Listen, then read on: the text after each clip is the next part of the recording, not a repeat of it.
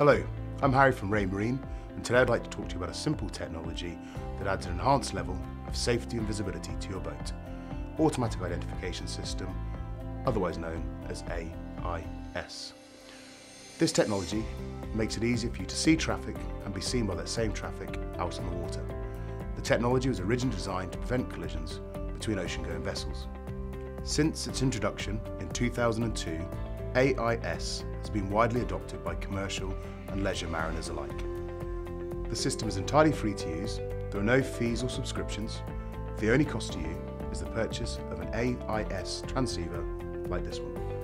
AIS transceivers send out digital messages containing your boat's identity and navigation status. It also receives the same messages from other nearby vessels.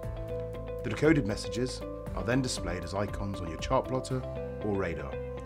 Some instruments can also display AIS targets too. AIS can alert you to an increased risk of collision too. Dangerous targets will turn red, blink, and be accompanied by an audible alarm on most systems.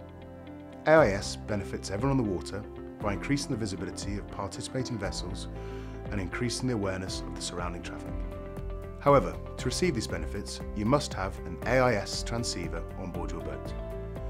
AIS data can also be viewed by people on the shore.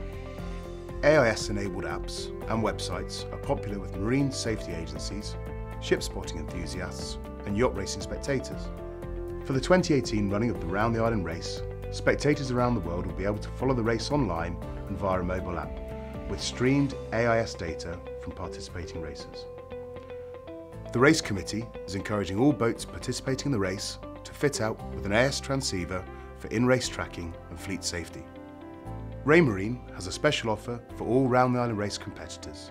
To find out how to get AIS on board your boat, please visit raymarine.co.uk. Thanks for watching, see you at the race.